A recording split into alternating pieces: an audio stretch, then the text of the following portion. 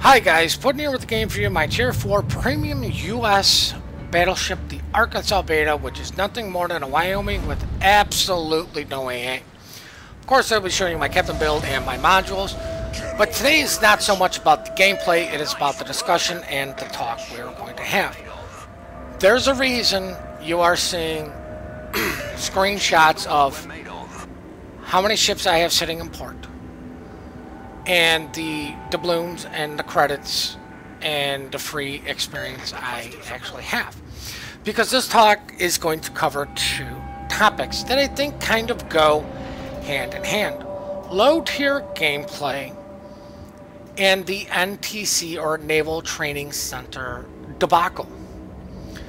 Now, my personal feeling is I think the NTC is a great idea.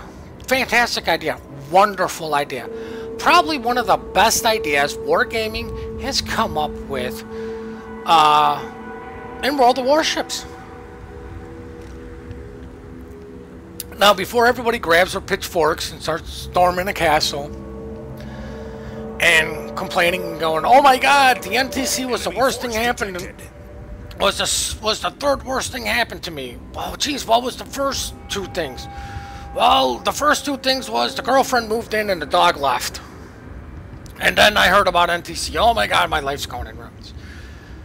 And I think that's how everybody reacted to it, instead of going, "Great idea, you're implementing it all wrong. It's absolutely absurd."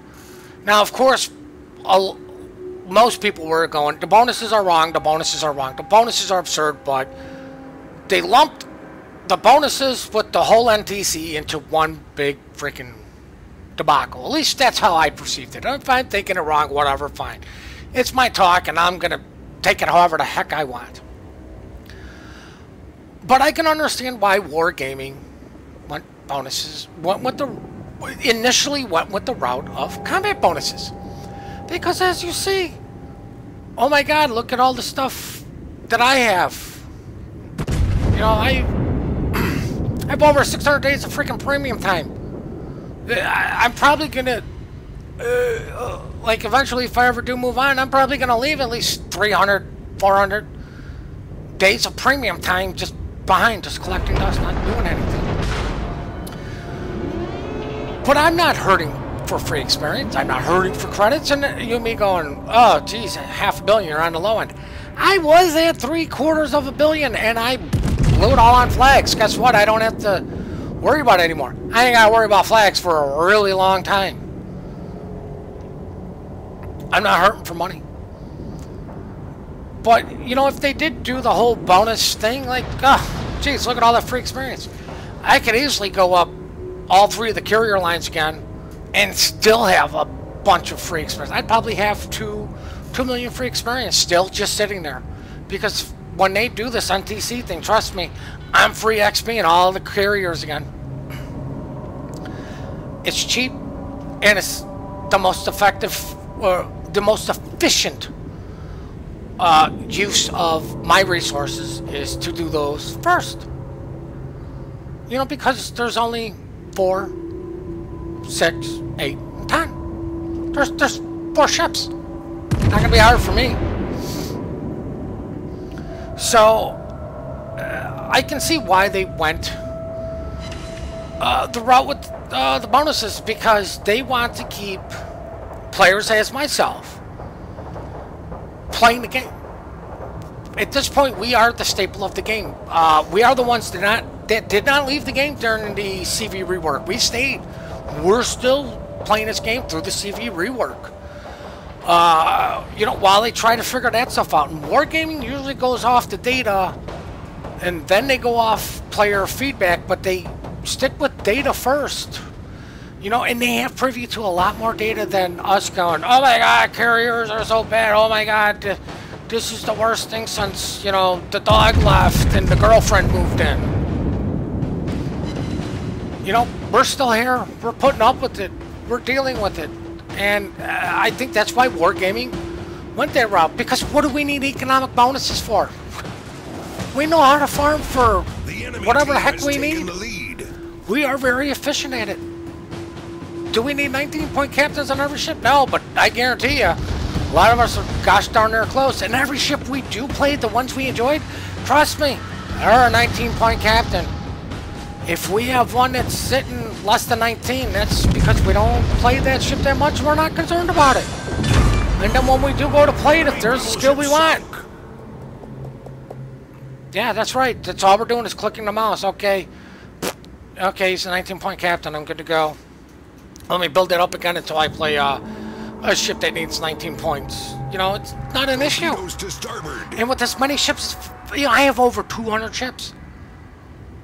I still have a Tier 1. Yes, I still have my Black Swan. I still have a South Carolina. I've got Tier 2 ships. If I need to buy one, trust me.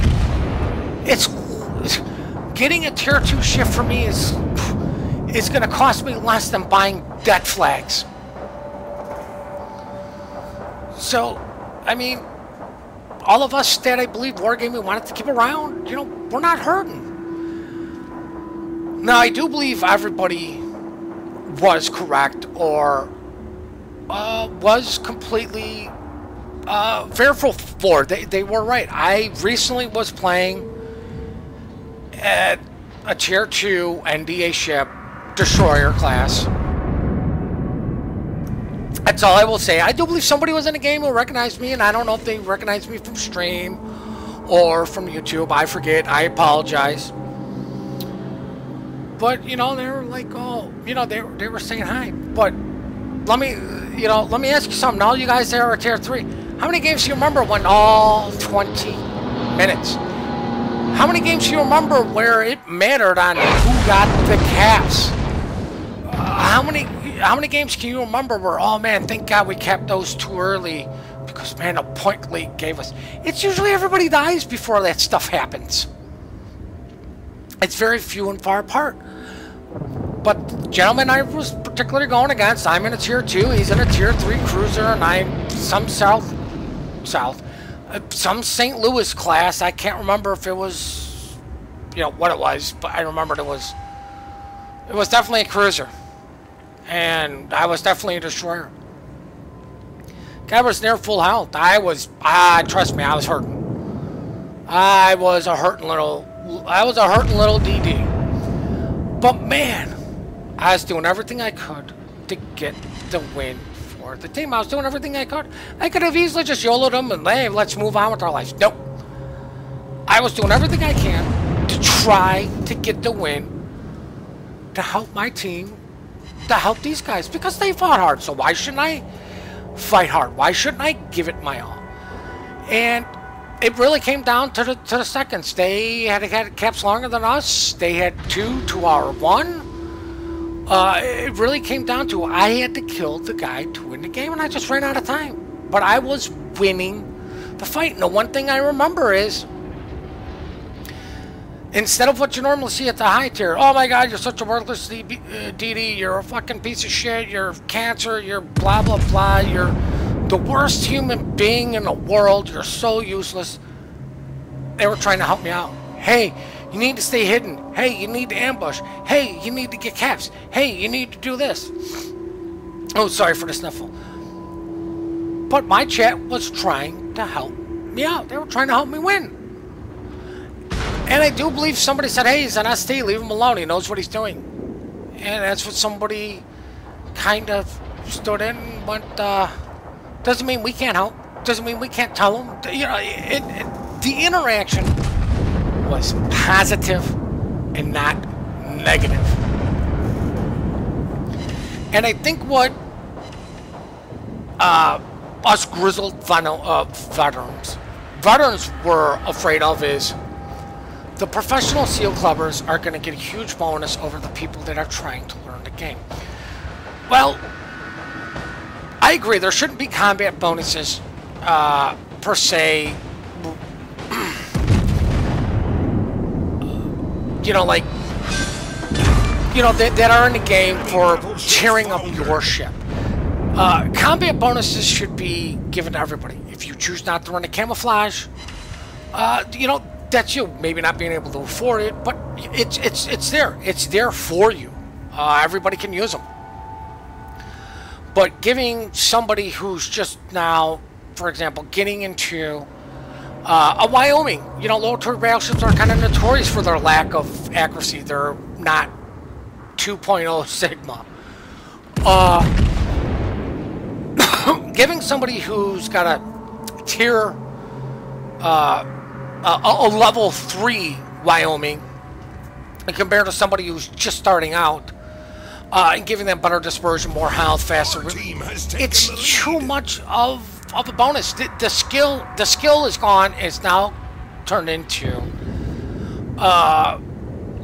lack of better word, pay to win. You know, I can just easily buy myself a level 3 Wyoming and just go and wreck people and never move up and blah blah blah and be like, aha, I'm a douchebag, I'm having fun. But I think the talk between NTC and low tiers goes hand in hand because, you know, that's what people are afraid of. What I think they should do is, because we don't need economic bonuses per se, but we need some sort of bonuses. I think the levels of expert marksman or something that was in World of Tanks, I forget what it's called, but you know, where you got the ring around your barrels, like, oh my god, he's, you know, he plays that ship, he knows how to, you know, use it, he knows how to hurt people. I think that's what everybody was expecting, and when they came out and said, no, we're going to give you better dispersion, everyone's like, what? And then, of course, NTC got lumped into the, you know, the bonus thing, and oh my god, it's so bad, it's the worst thing in the world. And you know what? I kind of understand why they came with that. I still think whoever came up with the NTC idea needs a pay raise and all paid expense vacation wherever the hell he wants to go for a month. It's brilliant. It's a really good idea. I can't wait for it. I just think they went with the bonuses in a wrong route. I think they looked at it wrong, but once again, you got to look at the player base. You know, they bring the whole Snowflake event into the discussion. And the thing with the Snowflake event, I believe a lot of us went through co-op, burning through all our low-tier stuff. Why? Because it was fast, efficient. That's what professional farmers did. I did it. I'm probably not a professional, but trust me, anybody who was farming that stuff was burning through co-op because it was the fastest way to go through all of your ships. Do you really think I could play 200 games with each and every ship? Some of them, hell, some of them I had to spec out a captain for to play. You know, like, I never touched it. I had to spend credits just to get that steel. You know, because, you know, especially like with the, especially when they did the British stuff. You know, there were a bunch of tier stuff that I had to spec out, and I had gotten rid of some of my low tier stuff. You know, just moving on, being an idiot when I was just starting out, not keeping things, not having an absurd high port count, port slots that I have now. You know, I had to re-buy back stuff. You know, which meant I had to purchase stuff, mount stuff. You know, just to get, what was it, 10 steel? But whatever the steel was, yeah. I was burning through all my low tiers. Every single one I could burn through. Whatever ship I could get that snowflake off, I was burning through. Our team has taken the lead. So, you know, when they went with this whole, oh look, see, high tier players like to play the low tier stuff. No, we like the idea of the steel. So I can kind of see where they came from, and like I said, with the bonuses, I can see where they were coming with, or at least their thought process, like how are we going to keep the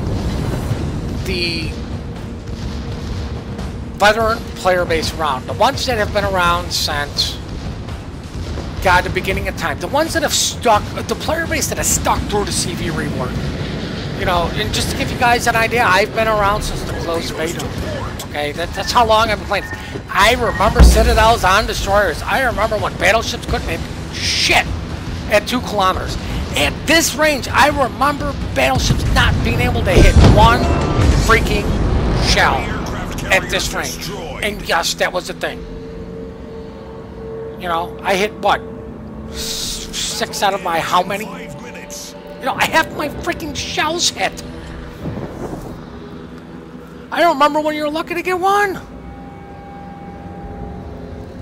Of course, I'm being so modest in chat, you know, because I'm such the modest type. But I was doing that just to make SF and L laugh.